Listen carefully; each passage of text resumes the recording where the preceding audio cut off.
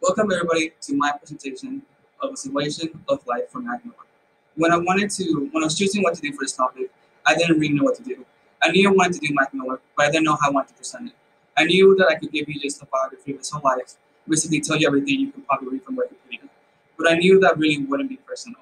So I decided to instead talk about the last months of Mac Miller. Specifically, I wanted to talk about his last album that he ever dropped, called Swimming.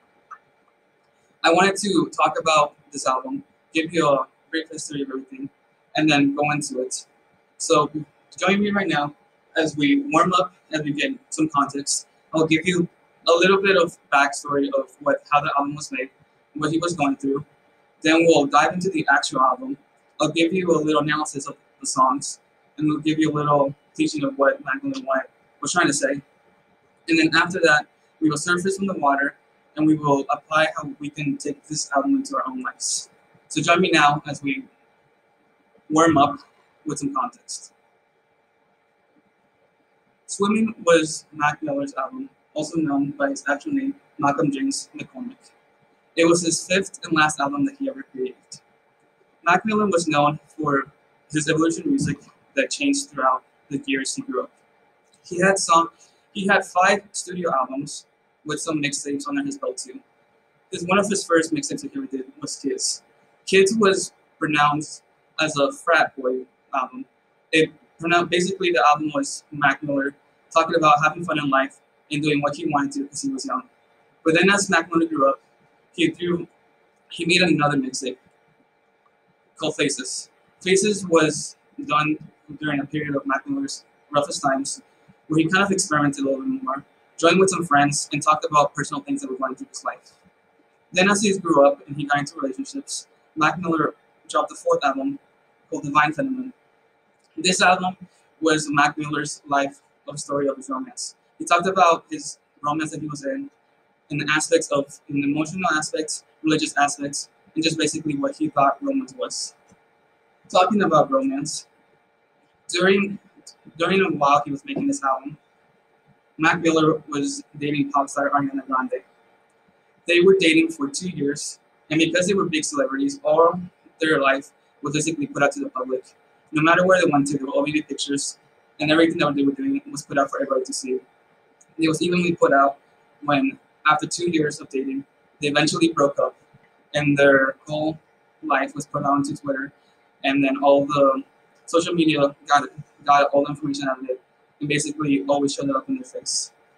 They especially showed up when Ariana Grande started dating Pete Davidson soon afterwards, and then also got engaged. Because of the big exposure of this and how much the media was covering it, people were wondering what Mac Miller was thinking. Millions of eyes were on him. His fans and also Ariana Grande fans who got to know him through her. They were all wondering what was going through his head and what he was thinking. All this attention that Mac Miller got basically made him go into a hiatus for months, where he kind of stepped back from social media and basically tried to work on himself. But this got people a little bit worried, because Mac Miller had previously talked about dealing with issues like anxiety and depression. He had also been very open about his drug abuse and how he was addicted to many things that he used for coping. This was something that he was now really proud of, but he wasn't ashamed of, because he was trying to work on. Although many people were ultimately worried when he broke up with Ariana Grande and she got engaged, because they didn't really know how he would react. But to people's surprise, Mac Miller ended up coming back and dropping some singles before making an album. He dropped 3 singles: Small Worlds, Self-Care, and then What's the Use. At the same time, after dropping those 3 singles, he also took the time to pronounce his new album, which would drop August 3rd, 2018. Later in an interview after dropping this album and asked why he did this, Mac Miller said that when he made this album, he basically just wanted to tell people that he was okay and that he was in the state of mind he wasn't really worried.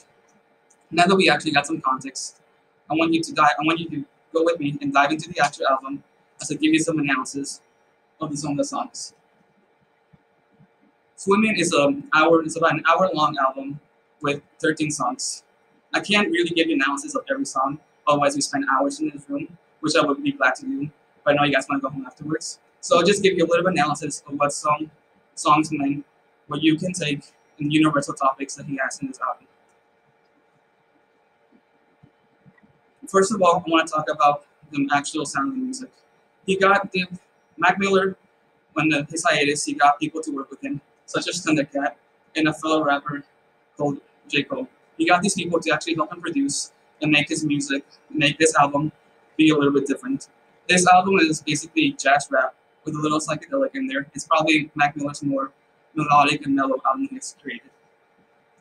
Now, if we actually get into the topics, there are a bunch of different things that I could say. The first one I'm going to talk about is water. An album called Swimming is going to have some reference to water. And this is actually seen throughout the album. He has references like keep my head above the water or jump in and swim.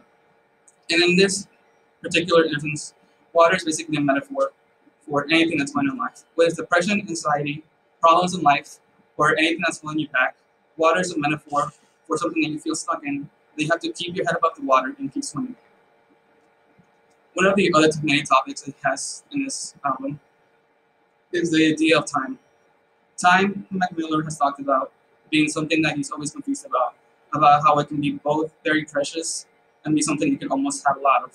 In this album, he kind of goes into depth of being famous, having free time to do a lot of things, but also not having enough time to do things he wants. I think that's something that we can relate to, is the idea that we have time to do something we want, and sometimes we don't. Another thing that he talks about in this album is basically self-care and self-acceptance. Mac Miller has talked about everything he's done in his past, and he's trying to accept himself for what he has done and basically let himself be a better person. This is shown in a lot of his songs. Like one of his Small Worlds, he talks about win or lose, I don't keep count, nobody's checking. He's talking about all the mistakes he's done in life and everything that he's done, and still being able to accept himself for who he is. That's just some of the universal topics that we could all get a hold of. But there's also some topics that he personally has.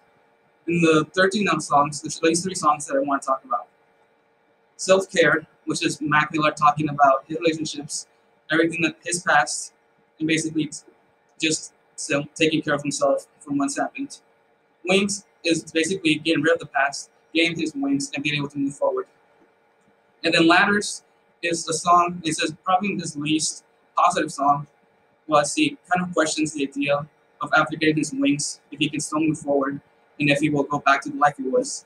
But at the same time, he has a positive attitude, that believing that he can do what he wants, and that he will be able to get away from this. Ultimately, though, from all these topics, swimming is basically one big topic about submerging. It's about feeling like you have submerged into water, in this case, water being anything in life that controls you, and then feeling like you find a light, and then you're able to swim up to it, and then you're able to keep going. Now that we delve into the album, I want you to come with me as we try to surf off the water and see what we can apply into our own lives. Now, I wouldn't be able to tell you about Mac Miller if I didn't bring up what happened on September 7, 2018. Mac Miller was found dead in his studio city of overdose. This became a big shock to many friends and family members. Although he has openly talked about the drug abuse, many friends and family members knew that Mac Miller was trying to get his act together and ultimately become a better person. And this also became a shock to many fan members because after releasing Swim, he talked about making a tour, and then going out to do interviews about this album. Many people were wondering what had happened, and even though afterwards the autopsy showed that it was an accident or that it was an accident, many fans thought that that Swimming was basically a suicide note from Mac Miller, saying it was his last goodbye. But actually, it's kind of the opposite. Mac Miller's last album wasn't a goodbye, but rather a hello to a new life he was trying to get to. Swimming was an album about being independent, being self-loving, and trying to be a better person.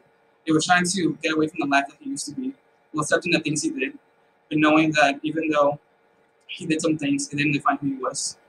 And knowing that even though he had broken up with somebody, and it was out in the public, that didn't define who he was. And he didn't need somebody to rely on all the time, that he could take care of himself. And I think that's something that we can put into our own lives, knowing that even though our past is always there, we can always move forward. So that was basically Mac Miller's Swimming. Warmed up a bit, getting some context of the actual album. We dove into the album and saw what some analysis were, and then we surfaced from the water as we implemented what we learned and how we could put it to our lives. I hope that you learned something from this. I hope you learned something from this presentation, and that you may take a time to check this album. And if you don't, I just hope you take one thing: that no matter what happens in life, no matter what you're doing, if you feel like you're in ocean, if you feel like you're stranded somewhere, or you feel like you can't keep moving, just do what Mac Miller was trying to say. It's funny. Thank you.